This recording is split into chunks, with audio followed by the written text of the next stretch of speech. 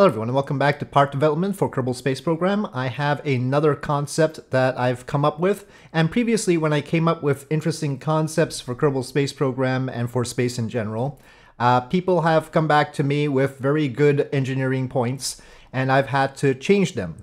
So I started out with a completed part, and then it turns out that I would need to modify it.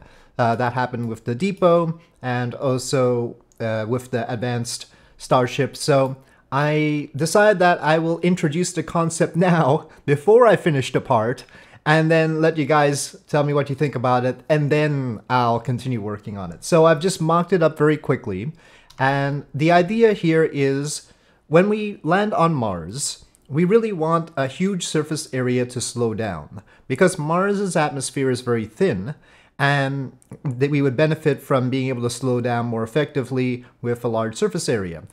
Starship sort of does this by basically being a huge empty fuel tank as it comes in, but it's very complicated the way Starship actually lands on Mars. And so the whole business of an optimal Mars lander is sort of up for grabs.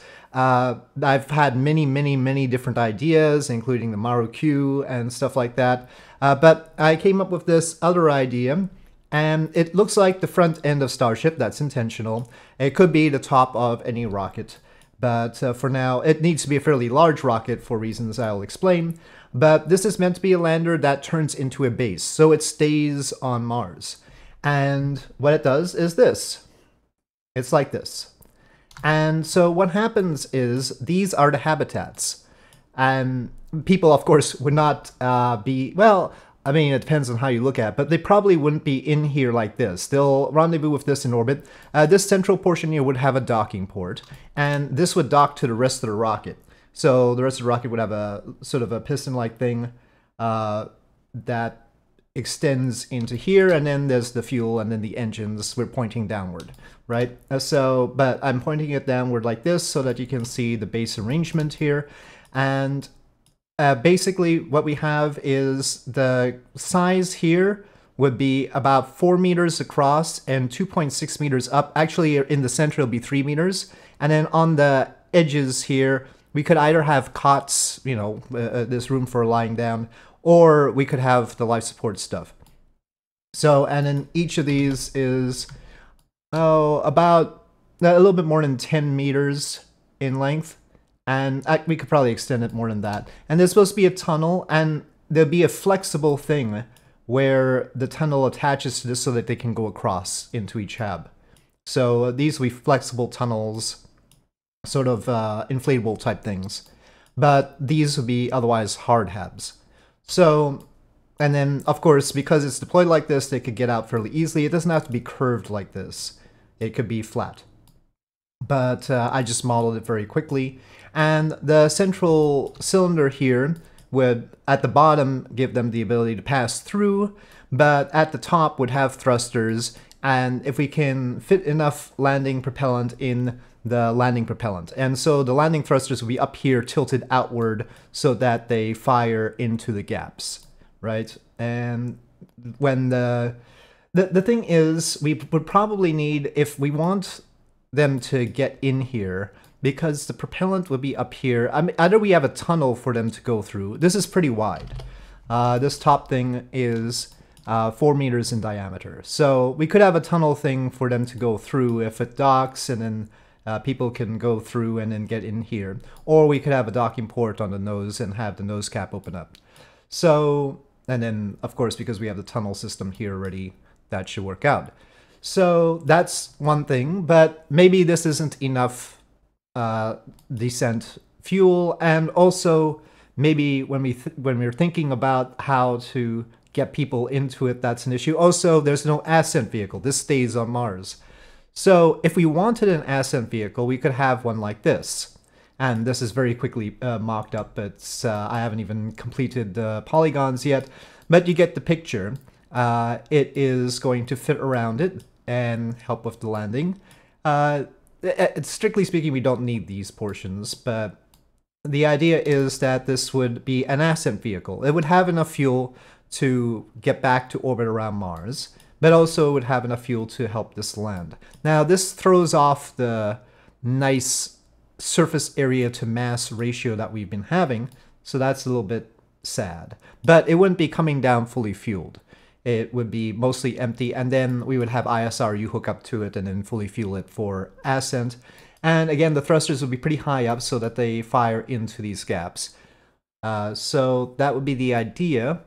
And so that's the combination ascent vehicle plus lander base. So I call this the Petal lander, or Petal base, because of the way it splays out like this. We might need some aerodynamic surfaces to help control it, and maybe those will be built into these flaps. I don't want the whole flaps moving. That would be another way to control it, but that's a bad idea. But we could imagine that there would be sort of sub-flaps on these that could tilt out, and that could change things. So it'll be a very complicated aerodynamic situation. But I'm thinking about fully modeling this and making it look good and everything. But are there objections? So once again, this would only be relevant really on Mars because it's the thin atmosphere of Mars that we're dealing with. We're trying to slow down in the thin atmosphere of Mars. This might aero capture first and then come down, or it could come straight down. I don't know if this is a great idea. It looks like a propeller like this, actually. Hey, that's a great way to make a propeller for those who want to make propellers. But anyway, yeah. It's really a Mars thing. It's not a lander for anywhere else. The thing about landing on Mars is, once you've slowed down, the final bit of touchdown only requires about 400 meters per second of delta V. So we don't need a whole lot of fuel or thrusters to land. The gravity of Mars is 1/3 that of Earth. So we don't need full Earth thrusters, and we don't need a huge amount of fuel. So we could probably pack it in up here, even if these modules are fairly heavy. And on the bright side, there are many things we can also do with this aside from actually landing it. If we want to, we could have another one on the opposite side of a piston, and then we could rotate them around, excuse me, we could rotate them around, and they could be a station. And each of these would get artificial gravity, right? Because, you know, the floor would be on this side. So I don't know if this is the best kind of artificial gravity station, but it has the benefit of being easily launched, right? We can launch it like this. Instead of having different levels like here, you know, right? You could have one floor, another floor, another floor. But if we do that and have artificial gravity, each floor would have different gravity. Now, there might be benefits to that, but it's sort of better like this, where the gravity is even throughout these 4 halves. And then you could imagine sort of a center section and or one of these to counterbalance it.